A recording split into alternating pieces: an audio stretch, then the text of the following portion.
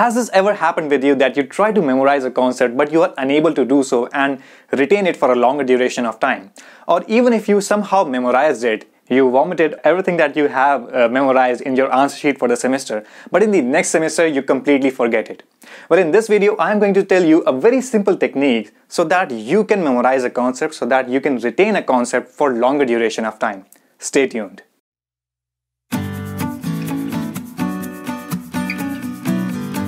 Hey, welcome back to the channel. Happy to see your smiling faces once again. Well, technically I can't see your smiling faces, but I am seeing my own face. So anyways, welcome back to the channel. This is Areeb Irshad and you are watching Foodtech Simplified, where I make simple and easy to understand lectures, videos and tutorials for the students of food science and technology.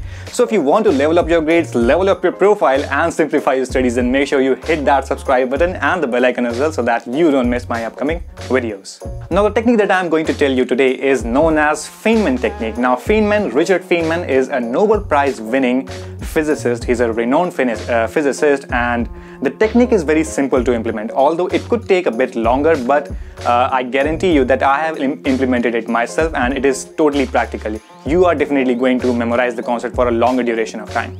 So here it goes. Well, suppose this is the book that I'm using, and there's a chapter Food Dehydration and Concentration in Food Science by Norman Porter.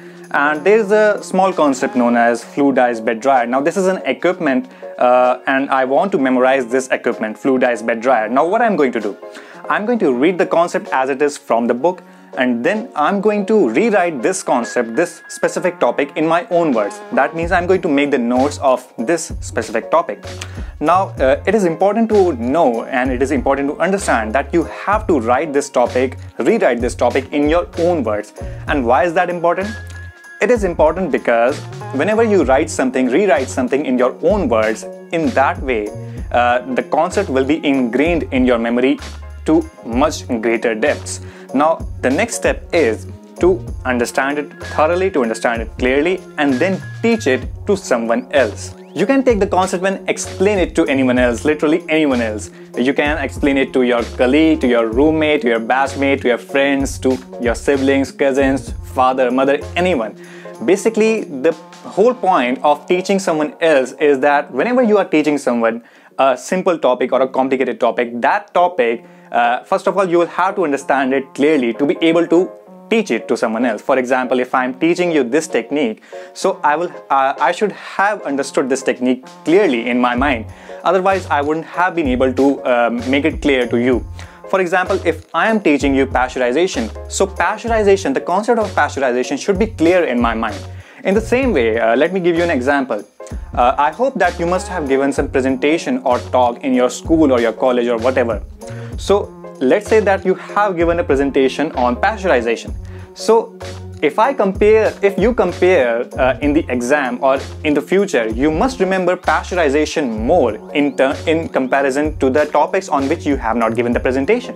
And that is for a reason, because when you were giving presentation, you were teaching that concept to someone else.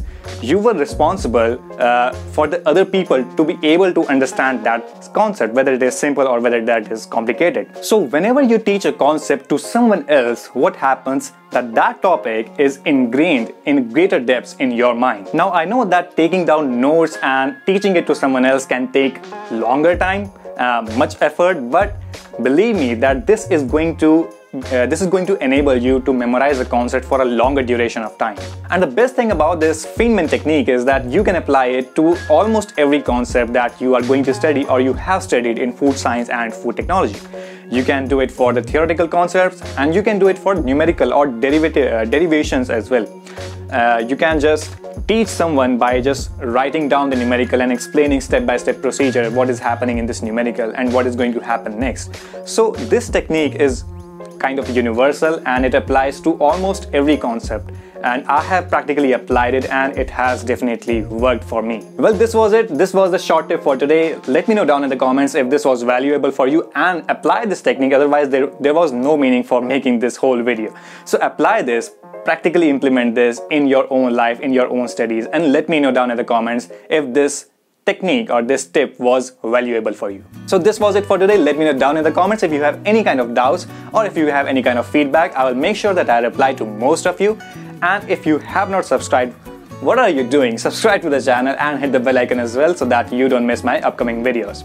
Share this video as much as possible so that more people are benefited from this technique. I will see you next time. Class dismissed.